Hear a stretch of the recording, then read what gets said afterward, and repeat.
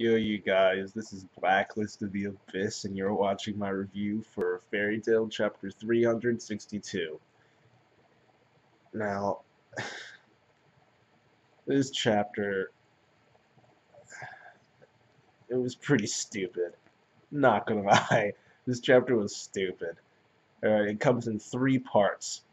Fairy Tail, Naruto, and One Piece, okay? The first part is the Fairy Tail part. Natsu fights bad guy, Natsu wins. Bad guy looks pathetic while losing. Jackal transforms into an actual jackal, still gets his butt kicked.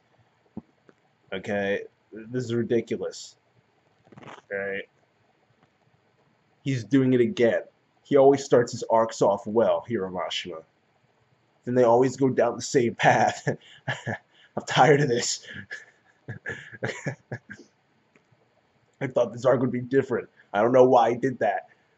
I convinced myself that maybe, just maybe, this arc would be different.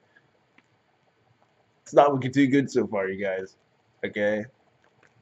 I thought that the way this would go, I thought this would go in a way similar to Tempesta, where he loses, but like you can't really call it a victory for Fairy Tail either, because Laxus is done, Evergreen is done, Big Slow is done, Freed is done. They won't be up for weeks.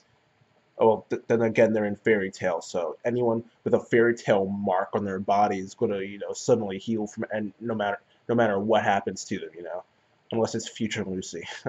But actually, Future Lucy did heal. Never mind. She came back from the freaking dead. But dude, man, I thought it would end in a way where you can't exactly call it a victory. Like I thought Jackal would pull something off where, like, even though it looks like he's going to lose, he does do something that injures Natsu, Lucy, and Wendy to the point where they can't really consider it a win. Then he leaves and goes back to like Kyoka, and the rest of them. But that didn't happen. See, that did not happen at all. This was just typical Fairy Tail stuff, and it was stupid. And that's just the Fairy Tail part, okay? Then there's the Naruto part where Mr. Datara over here turns himself into a bomb and blows up.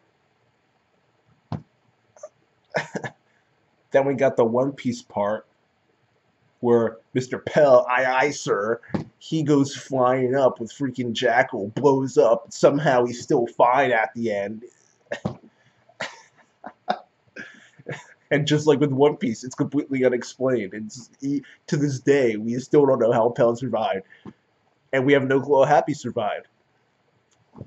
You can try and think of a way, but it's probably not going to make any sense. Because this situation doesn't make sense. Happy has no way of surviving an explosion of that magnitude. And it's clear he didn't fly away before he exploded. Or else all the other guys would have been looking like, Cheryl had that tear in her eye. So if they had saw him fly away, then that wouldn't have happened. He couldn't have gone in the, like, let's say they're right here, and he's directly above them. That way the explosion blocked out their view. He couldn't have done that because he was actually holding Jackal like this. So, and Jackal was the center. So he couldn't have dropped Jackal and then flew up here by the time he exploded. Well, then again, I guess he could have. But yeah, I guess that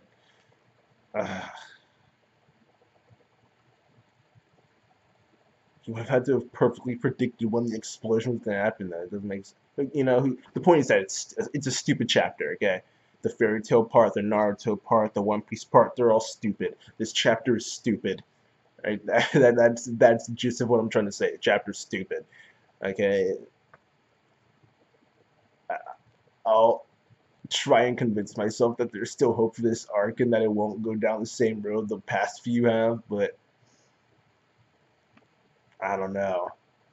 Minerva's gonna get treated like crap just like she was before. Kyoka's gonna turn out just like Otier and Minerva and Kagura and all the other girls who look like they're really legit in reality. just disappoint. Silver, he's gonna flop. I just know it. I'm gonna try and hold out some hope, but as for this chapter, I'll give it. I don't even have a ranking for stupid. I guess I'll give it a 3.5 out of 10. It was bad, real bad, real bad. All right, this was not a good chapter at all. So, yeah, I'll give it. I won't go as far as saying it's an awful chapter because it's not like the stuff that happened in the chapter negatively impacted the plot. I mean, it does negatively impact the plot, but not to a point where you can say this is awful. It's bad. It's certainly bad to eliminate. Not well, we don't know if Jacko's actually dead yet because this is fairy tale after all. So we don't know if he's actually dead yet, but he might go back to Kyoka, probably get punished in some way, shape, or form, and come back later. Who knows? Like Flare Corona did. Then again, she didn't lose. I it's certainly a bad chapter, but it's not bad to the point. It's not like talking to Jutsu and Naruto bad. That's what I think of when I think of awful. Okay, talking to Jutsu bad. When I think of something that just completely sucks, which would be like a 2 out of 10, it would be something like in Toriko, where this was a while back, where